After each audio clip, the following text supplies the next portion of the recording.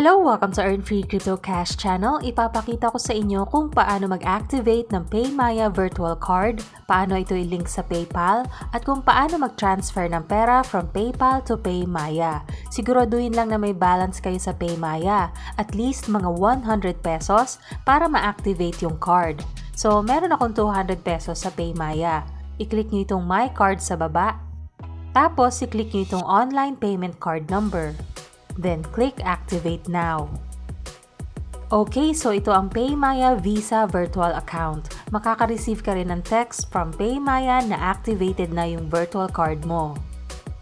Okay, so dito tayo sa PayPal website. Pwede nyong i-link ang PayMaya virtual card para maging verified yung PayPal account nyo. Or kung gusto nyo lang ng additional account na ililink sa PayPal, i-click nyo itong 3 dots dito, then go to PayPal Balance.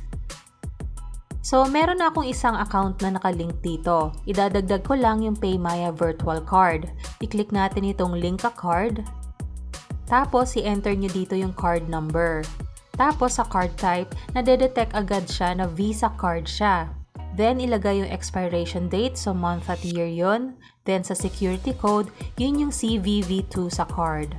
Better kung yung billing address sa PayPal ay parehas sa address mo sa PayMaya para mas madali sa verification. Then, link card. Okay, so na-link na siya. Tapos, naka-receive ako ng text na nabawasan ako ng mga 50 pesos sa PayMaya. Pero na-refund din naman siya agad. Okay, done. Next, lagyan natin ng label yung card. Give it a nickname. So, ang ilalagay ko na lang ay PayMaya Virtual Card. Then, save. Okay, tapos confirm your card. Kailangan i-enter nyo dito yung 4-digit code na makikita nyo sa transaction history nyo sa PayMaya. Okay, so get a code. Tapos, isi-send nila yun sa PayMaya nyo pero mababawasan yung PayMaya balance nyo ng 100 pesos. So, pumunta muna tayo sa PayMaya app. Okay, so ayan yung 4-digit code at ito naman yung bawas na 100 pesos. So, ire-refund din naman nila sa inyo yun. Then, ilagay natin yung 4-digit code sa PayPal. I-click nyo itong enter the code to confirm your card. Then, i-enter yung code dito. Ayan nga, may bawas na 100 pesos. Okay, confirm. Then, click done.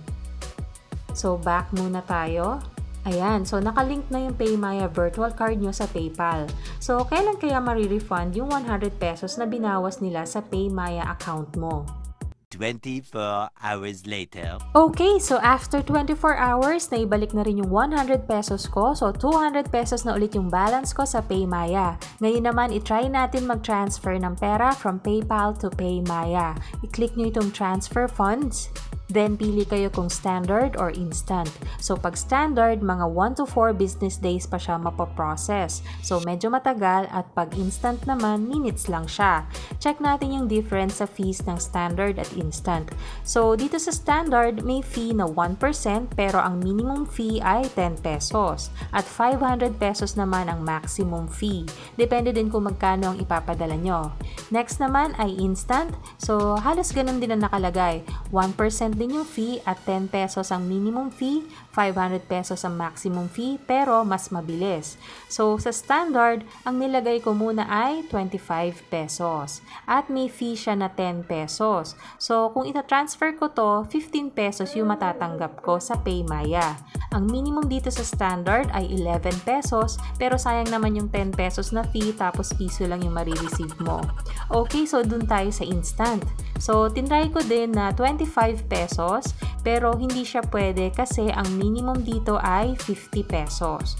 So, magta-transfer na lang ako ng 100 pesos.